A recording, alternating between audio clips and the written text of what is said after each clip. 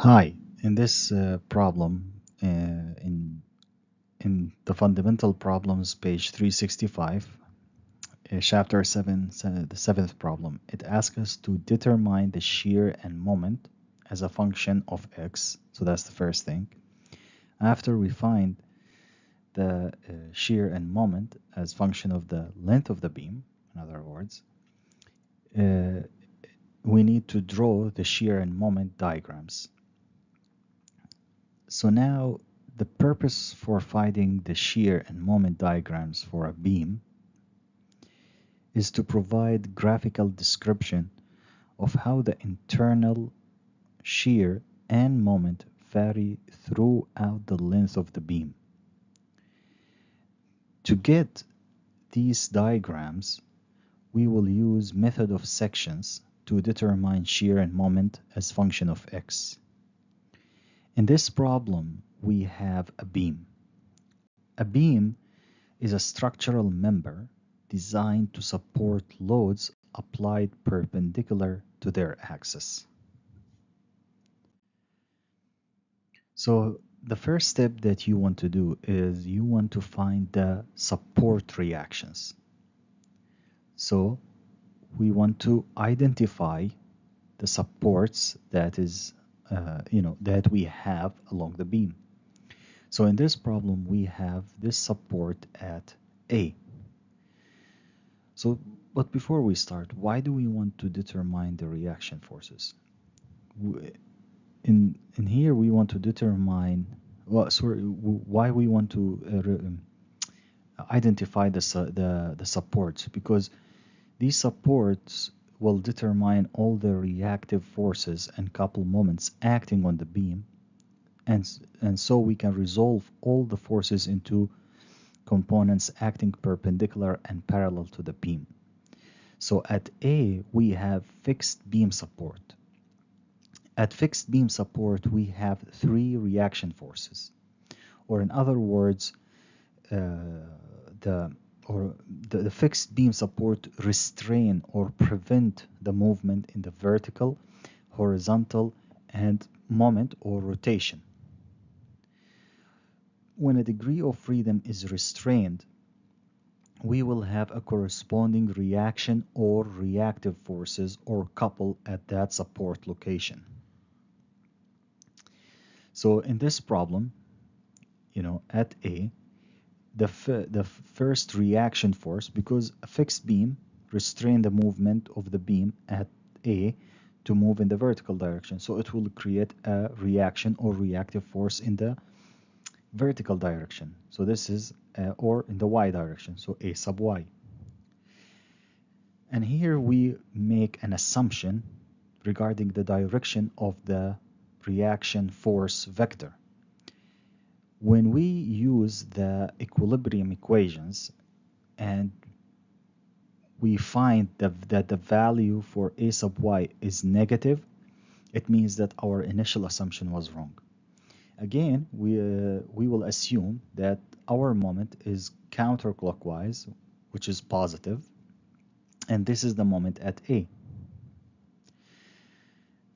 Now, in the first slide, we mentioned something related to internal shear and internal moments caused by external loads. So what I'm going to discuss in here, I will go a little bit over stuff that's not related to this problem directly, but the purpose behind it is to have an idea the relationship between the external forces and the internal forces that can act on a beam or any other structural member. So this axis, we call it the central axis because it runs through the center of the beam. Or we can call this the longitudinal axis because it runs along the length of the beam. Now, one of the forces that can be applied on a beam like this is called an axial load or a concentric load. From its name, this force acts along the beam at the center of the beam. These types of forces, when you study mechanics of material, they cause the beam, in case of tension, to elongate, or in case of compression, to shorten the length. So that is so this is an external force that causes internal changes in the beam. Another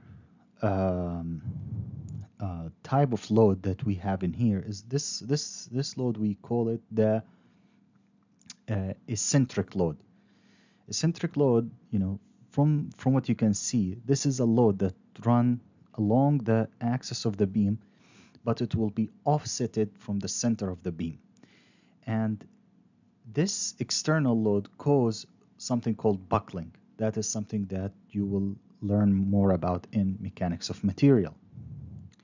So this eccentric load, this type of loading, can cause the material to experience both tensile and compressive forces, leading to complex stress patterns within the material. And again, this load is not applied through the centroid.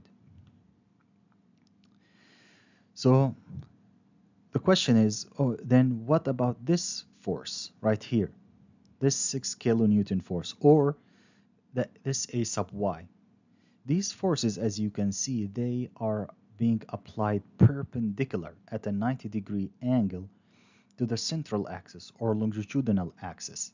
These types of loads are called transverse loads. So just like the axial load, it causes the beam, in case of tension, elongation; in case of compression, it shortened the beam, or a centric load that can make the beam experience internal shear and normal forces. So we learned about the same thing for a beam in here. These loads will cause something called the internal shear forces. So transverse loads, which mean the loads that's being applied perpendicular to the beam axis. When we make a cut, as shown in here, it will cause internal shear forces in the beam. Now, what about moments? Moments will produce something called it will cause internal normal forces. Normal forces act perpendicular to the cross-section cut, as you can see in here, and internal shear along the cut or oriented vertically. Now, as you can see, internal normal forces, it will cause the beam to generate internal moments.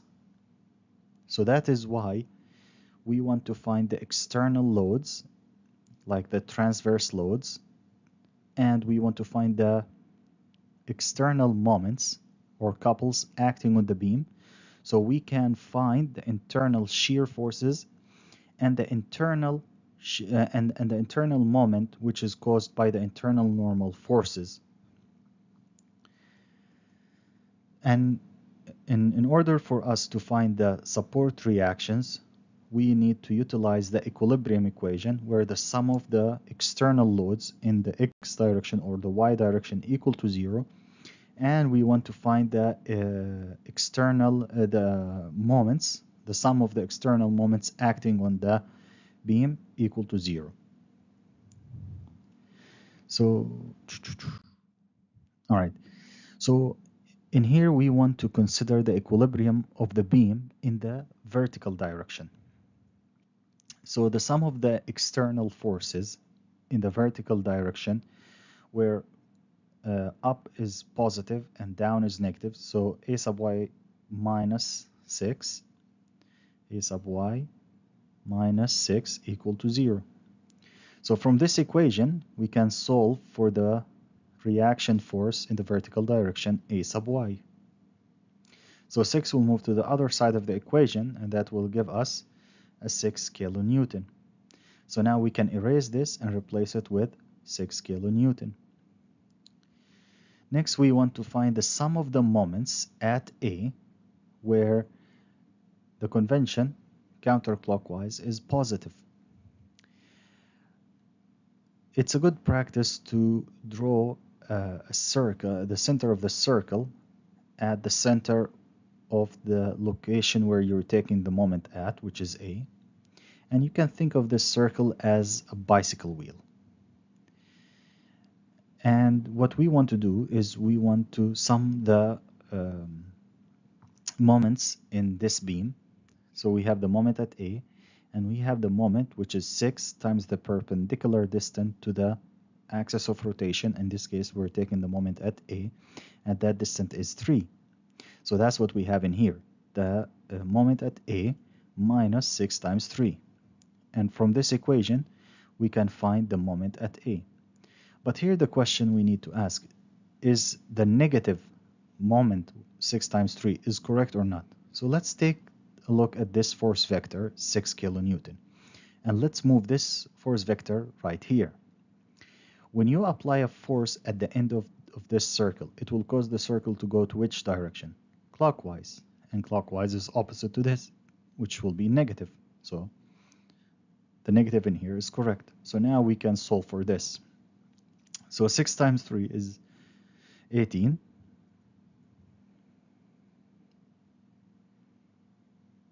Kilonewton times meter. So now we can erase the moment at A and replace it with 18 kilonewton times meter.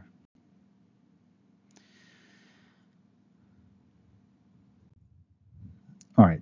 So now we will take an arbitrary cut between A and B. So now what we want to do is we want to find the internal shear forces as a function of X or as a function of the length of the beam.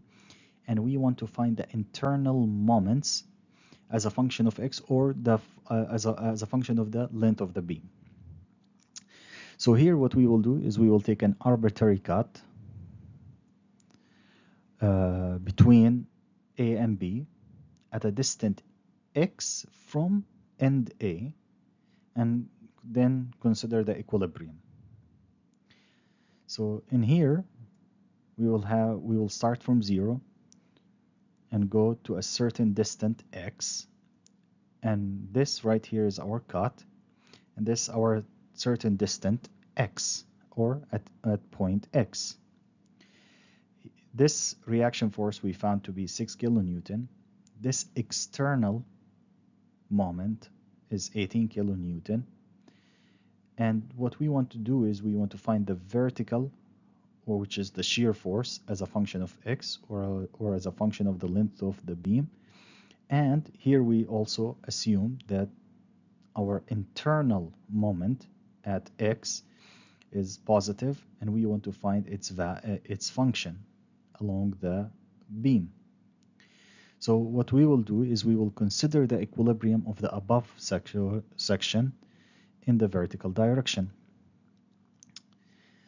So here we have the 6 kilonewton up, positive, correct, and the internal shear force down, negative. So when we solve for this, we will get that the force in the X direction will equal to 6. And this is because this cut is between A and B, so this is the function for the internal shear force from 0 to 3 meter. Then we will take the sum of the moment at X, where counterclockwise is positive. We will draw a circle at the center of X, Then we will find the moments. So here the positive external moment, 18, and then minus 6 times the perpendicular distance to where we're taking the moment, which is an X direction, plus the internal moment at the cut, the moment at X. So here we said it's 18 because it's going counterclockwise, and our assumption when we did the equilibrium equation was correct. And 6 kilonewton, which is this force vector, if we move it here, it will cause the circle to go clockwise, which is negative. So that's why we have negative 6x. And this moment, internal moment, we assumed that it will be counterclockwise positive moment. So right here, we want to find this moment. So moment at x equal to 6x minus 18. And again, this is the moment as a function of the length of the beam from between A and B, from 0 to 3 meter. Now I will represent the beam with this dashed line that run along the center of the beam. So here we found our external loads that is applied on the beam, and from it we found the internal shear and internal moment functions as a function of the length of the beam. So now we will draw a line here that starts at A, another line that ends at B, and this horizontal line that run parallel to the length of the beam, where it starts from 0 meter and ends at 3 meter. And here we want to draw the shear force, so we will use our shear force function. So at 0, we have an external force of 6 kilonewton right here.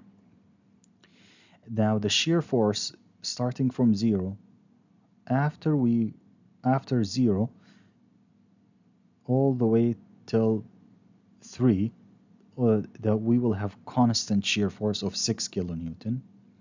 Then we have an applied external load at the end of the beam at B, and it will bring it back to 0, the 0 value in here. So now we close the diagram. So this is our shear diagram. Next, we will draw a parallel horizontal line to the length of the beam, start from 0, end at 3, and we will use the moment as a function of x, or as a function of the length of the beam, equal to 6x minus 18. So we want to know the moment at 0. So the moment at 0, we will plug the 0 in here, and it will give us an answer of minus 18. And the moment at 3 meter, we plug 3 in here, and it will give us 0. So at 0, we have minus 18, and the next point, 3, is 0. And as you can see, this function 6x minus 18 is a function of a line. So we will draw a line from minus 18 all the way to 0 in here. So this will be your moment. So this is our shear, this is our moment diagram, and these are the equations that we used to draw these diagrams. Thank you very much. Have a good day.